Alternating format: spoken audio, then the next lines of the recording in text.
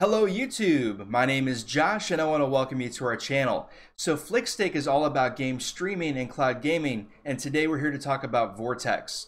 So a bunch of you have approached us recently and said, hey, it's been a few months since you guys did anything with Vortex. Have they gotten any better? Have they gotten worse? Where are they at right now? So that's what this video is all about. We're checking back in with Vortex to see if they've improved, because if you check out our original video, the basic takeaway was that it wasn't very good on the computer, but it was pretty decent on Android. So is that still the same today? Have they changed anything? Well, we're about to find out. So let's jump right in and take a look at some gameplay from Vortex.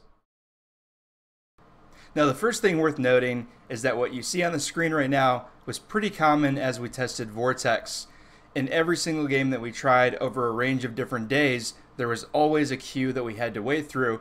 Now, the one that you're looking at right now isn't that bad, but there were several times when the queue was 30 or 40 people long, and that could represent a wait time of 30 minutes to an hour. Right now, you're looking at some footage of H1Z1. It's a popular battle royale shooter that's played quite a bit through Vortex, so we decided to test it. And we noticed pretty quickly that the input latency was extreme. So it's doable, like you could walk around and you could look around, but it wasn't smooth at all, and we wouldn't have been able to react very well to anybody else. So we decided to play around with the settings and see if anything was a little bit better. We tested lowering the resolution and adjusting the graphics, but the latency was still there. We even went as far as testing the lowest settings possible, and it didn't help at all with the latency. The only thing that we accomplished was that the game now looked a lot worse. So all in all, H1Z1 is playable, it does run, but it's not as smooth or as responsive as we'd like to see from a game like this. Up next, we decided to try the popular survival game Rust, and I think the results will speak for themselves.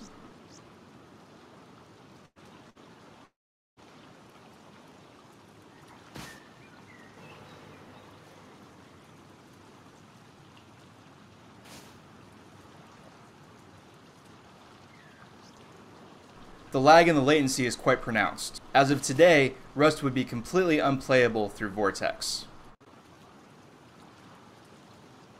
Okay, so let's talk bottom line. Should you get Vortex if you're primarily going to be playing shooters and other action games that need quick reflexes and low latency? Well, the answer, I think you'll agree, is no. It doesn't perform well for those games. We did experience a lot of input latency, and we had some frame drops that got in the way of the experience. So if that's the type of game that you're looking to play, then it's not going to be great on the computer. Now, if you're going to be playing games that don't need fast reflexes and that aren't going to basically break if there's a few drop frames, so we're talking strategy titles mostly, or card games, stuff like that, then Vortex is probably fine for those things on the computer, and that's something to consider. Now, there are a couple other things that you should take into account if you're considering trying Vortex. One is that the Windows 10 version of Vortex, like the app that you get from the Microsoft Store, was still extremely wonky. Like so much so that we didn't really even want to show it in the video, because almost every single game that we tried to play broke in some way. So a lot of the time we couldn't even sign into Steam to play the game, so we couldn't even get into the game, and it was just really bad. The videos that we showed you were from the Chrome browser, and if you're going to try Vortex on the computer, we highly recommend that you do it through Chrome. It was much more stable to play that way. So that's one point to keep in mind. The other point is that as we played over the last few days, we ran into a lot of queues. So meaning that you go and you hit play to jump into your game, and you get stuck in a queue waiting for a machine to become available. And those queue times ranged anywhere from 10 minutes up until 45 minutes in some cases. And that's a lot of time to wait when you're ready to just play your game. So that's something to keep in mind. It seems like queues are pretty standard right now. They're under a heavy load. There's a lot of people trying to use the service. So you may have to wait quite a bit to actually get into your game. And that's something that we didn't really like, but we understand, and it is correctable. So that's something to keep in mind too.